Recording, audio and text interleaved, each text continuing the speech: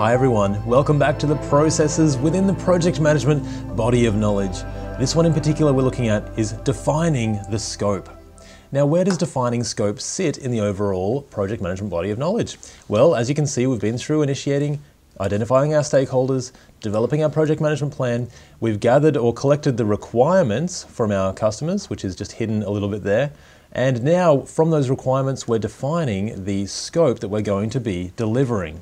So defining the scope is the process of developing a detailed description of the project and the product. And we do this process because it describes the product, service or result boundaries and also the acceptance criteria. So what we're going to be delivering, the scope, and also what is the definition of done? How do we know when something can be accepted, that it's fit for purpose for our customers? So an overview of defining scope, since all the requirements identified in collect requirements may not be included in the project, defining the scope process selects the final project requirements gathered from the collect requirements process. So not all of these will make it into the final product and as part of our project, and we just need to outline which ones will make it in, which ones will make it out. We then develop a detailed description of the project and the product, the service or the result. Initial risks, scope, constraints from the project charter are updated into our project management plan over time, and the define scope process can be highly iterative. In other words, we might start with an idea, usually in the project charter, and we're iterating or adding to that, changing it and improving it over time. That iterative life cycle, in iterative life cycle projects, a high-level vision will be developed upfront, which is again representative of our project charter. And then the detailed scope is determined one iteration at a time. So as we get closer to each of the features that we might be developing, we look into that in more detail and the activities that we might need to make that happen. That's also called rolling wave planning, where we've got a high level detail, and then just before we're about to work on it, we go into much more detail, and then the next feature, much more detail, usually in 2 to 4 week iterations in an agile sense. As you can see, there are many inputs into the define scope process, and the define scope process itself will have an input into the project scope statement and other project documents. Inputs, tools and techniques and outputs for define scope. The project charter will be an input, the project management plan, project documents will be an input, and EEFs and OPAs. Expert judgment is a tool and technique that we'll see time and time again. Data analysis, decision making, interpersonal and team skills, and product analysis. Once we've got the solution that we're looking for and we want to sort of figure out what solution we're going to go with.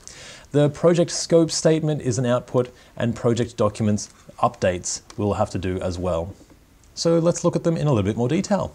Inputs. The project charter is our input, and this provides the project description, product characteristics, and approval requirements. So it's that high level view, and now we've gathered the requirements, and now we're delving deeper still into the scope, what we're actually going to be delivering. We'll have the project management plan. So the scope management plan, which is the way that we're going about collecting and analyzing this scope. So this is the process. This shows us how we're going to do it, and this is why that's an input into defining our scope as well. We'll have project documents like the assumptions log, what assumptions have been made to get to this scope. The requirements documentation is a big input because we need that to turn that into the scope for the project. And of course the risk register, what risks are involved, do we have to change our path or change the product slightly to avoid some risks, or can we take advantage of some opportunities as well? Enterprise environmental factors might be the existing culture, infrastructure or systems, personnel administration and marketplace conditions that we've seen in other processes also. And organizational process assets and templates, that sort of thing. Policies, procedures, templates for a project scope statement that are existing in an organization. For example, the project management office or the functional management area might have these particular templates that you can use and take advantage of. Project files from previous projects and lesson learned from previous projects as well. Tools and techniques. We'll also come across expert judgment. There's a lot of expert judgment, so a lot of people that we'll need to be gathering things from and eliciting information from as part of defining our scope. Expertise should be considered from individuals or groups with knowledge or experience of similar projects as well. Data analysis, so alternatives. We might have a lot of different alternatives that we will need to analyze. This can be used to evaluate ways to meet the requirements and objectives identified in the Charter. So we want to meet those objectives, those high-level objectives in the Charter, and we might have a few different ways of doing that. So it's time for us to analyze those alternatives. Once we have those alternatives, we will need decision-making. So we can use multi-criteria decision-making analysis, and that's where we've got a decision matrix. So we might have a few different criteria on the left here, and a few different options up the top here, and which option meets these criteria. Maybe this one meets all of them, maybe this one meets only a couple, and so then we can say we're going to go with product number 2 or alternative number 2. Interpersonal and team skills will definitely be needed to help work with your stakeholders and get that information from your stakeholders for the scope and the requirements. And we might need to facilitate meetings in order to do that. So facilitation is used for workshops or working sessions with key stakeholders who have a variety of expectations and fields of expertise. The goal is to reach a cross-functional and common understanding of the project deliverables. So we're gathering that information from them, and we also want them to understand what the output is going to be. So we need to relay the outcomes of the project scope back to those stakeholders so everyone is on the same page. We can have product analysis as a tool and technique as well. And this is used to define products and services. So what is the product that we're going to be delivering as part to meet those requirements for our customers? It's used for translating high-level product or service descriptions into meaningful deliverables. Product analysis techniques can include product breakdown, so maybe a high-level idea of the product into smaller ideas so that we've got a breakdown into smaller pieces there and activities that we could be delivering. Requirements analysis, systems analysis, what systems might be involved, systems engineering, value analysis, so what value will we be getting from each different part and which one has a higher priority. And then value engineering, how can we engineer more value out of fewer ideas or fewer products. The outputs for defining our scope will be the project scope statement.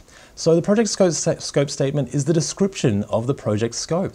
And like with everything in our project management plan, it could be just a few lines in your project management plan, or it could be an entire document with diagrams or extra little bits and pieces all to its own. It really is up to you and how you are managing your project, and also to the size of the project or the people involved in the project too. These are the enterprise environmental factors that you'll have to work with.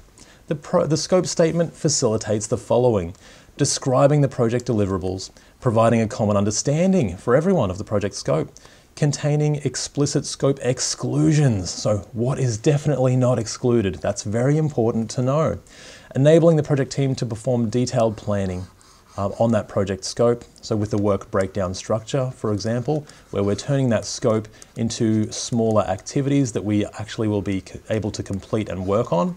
And it provides a baseline. So this project scope statement is a baselined document. It's locked in at a certain point in time, and then in order to change it in the future, it will need to go through a change request, which goes to our change control board, if you have one, or to the project sponsor in order to approve that request and analyze any changes to the cost and schedule that it might make as well. The project scope statement includes the product scope description, the deliverables that we've got, the acceptance criteria for those deliverables, and any project exclusions. So we might also have project document updates. We might be updating the assumptions log, the requirements documentation, the requirements traceability matrix. So we've got our requirements on the left with an identifier, and now we're able to match those up to the scope that we're delivering. So now we can fill out more of our requirements traceability matrix. And of course, the stakeholder register. So who are the stakeholders involved and who needs to know what as we're going along on our project. Here's a bit of an example of the project charter versus the project scope statement. As we know, the project charter is a high-level document that initiates our project, and it has the project purpose, high-level requirements, overall project risk or high-level ideas there, key stakeholders, summary, high-level milestones, all those sorts of things.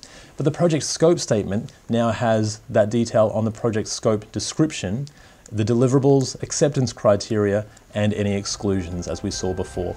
So those are the differences there. Both of those are key documents for your project.